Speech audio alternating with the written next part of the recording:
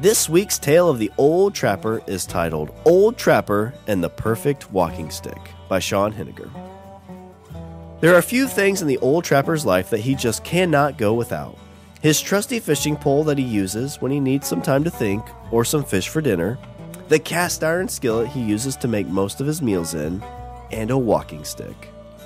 Now, the Old Trapper had a reliable walking stick that he had used for years. He always made sure to put it back in its proper place when he was finished with his hikes. On his last hike, he noticed that the middle was beginning to feel weak. As the Old Trapper investigated, he felt his favorite walking stick break in two, and in the middle of the walking stick, he saw a bunch of termites eating away. The Old Trapper felt a rush of sadness, as this walking stick had been with him on numerous mushroom hunts, hikes, and from time to time helped to stoke his bonfires. The Old Trapper gave his walking stick a worthy farewell. After removing all the termites, he put the pieces in his fire and watched, reminiscing on all the memories from the walking stick.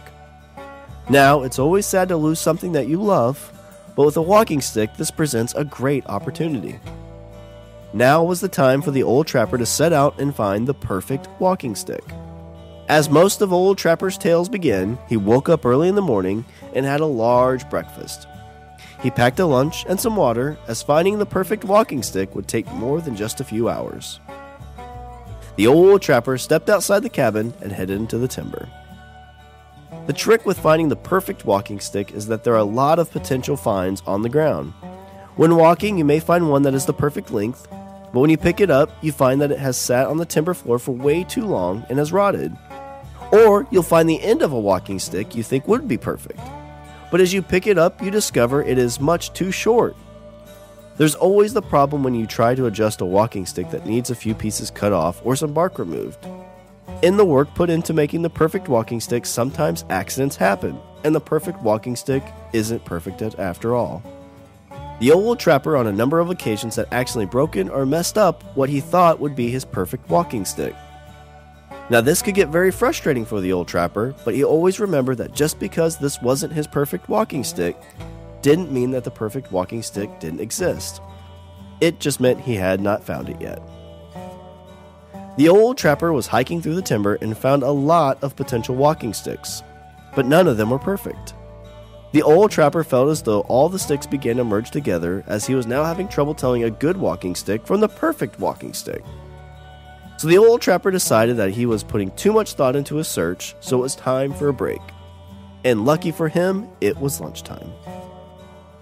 The Old Trapper walked out of the timber and found a nice spot in the middle of the field to sit and eat the lunch he had packed. He had some jerky, homemade bread he had made the previous week, and an apple. After finishing the last of his jerky and bread, he took a few bites from his apple. Just then, at the edge of the timber, he spotted a fat raccoon. Now, the Old Trapper was full, so he thought maybe the raccoon would like the rest of his apple. The Old Trapper was one of, if not, the best animal caller in all the Midwest. He could call in deer, squirrels, and sometimes even have full conversations with owls, talking just like an owl. So, he called out to the raccoon, and slowly but surely the raccoon walked to where the Old Trapper was sitting. Holding out the apple, the raccoon sniffed and pawed at it for a moment, but then backed away.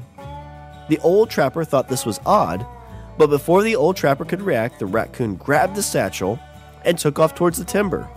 The Old Trapper was stunned and got to his feet as quickly as he could to run after the raccoon. The raccoon dove under a log and was sprinting fast through the brush. The Old Trapper had a tough time getting through all the brush. It was getting caught up in sticker bushes and whacked in the face by limbs of the trees. The Old Trapper jumped over a log but misjudged the height and fell flat on his face. He looked up and the raccoon was staring back at him with his head cocked. The Old Trapper, in his best raccoon sound, made it clear that he wanted his satchel back. The raccoon held the satchel just out of reach of the Old Trapper. Just as the Old Trapper lifted his hands to grab the satchel, the raccoon took off again deeper into the woods. The Old Trapper, after searching, had lost the raccoon. It was now deep in the timber.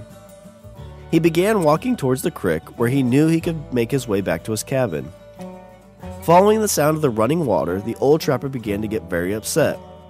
Not only had he not found the perfect walking stick, but he had also lost his favorite satchel. As he reached the edge of the creek, he jumped down into the ankle-deep water. But he had slipped and fell, but caught himself on a limb hanging from an old oak tree. As he pulled himself up, he was grateful for the luck from the limb. But then he looked closer and he noticed that the limb was the perfect length and was solid enough to hold him. Could this be the perfect walking stick? The old trapper began to saw the limb, and before he knew it, the limb was free. He investigated each part of the stick, and it satisfied all the credentials needed for the perfect walking stick. He trimmed off a few extra pieces and smoothed it as best he could. Now was the true test. He would use his new walking stick to get back to his cabin. Being in the creek was a challenge with the slick rocks and mud, but the walking stick held up and he made it all the way back to his cabin. Now he had lost his favorite satchel, but this was indeed a perfect walking stick. As he walked to the door, he looked up, and hanging from the door was something in a million summers he'd never guessed. It was his satchel. The old trapper looked all over and saw just at the edge of the timber the same raccoon looking his way. Now, the old trapper's raccoon isn't the best, but before the raccoon went into the timber, he swore he heard it say, "Now that's the perfect walking stick." The end. Thank you for listening to another episode of Tales of the Old Trapper, written by Shawn Henninger. To support Tales of the Old Trapper, have your parents leave a 5-star review on Apple Podcasts and follow Old Trapper Pod on Twitter. Be sure to share the Tales of the Old Trapper with others that would enjoy the adventure of the Old Trapper. Until next week, go out and create a tale of your own.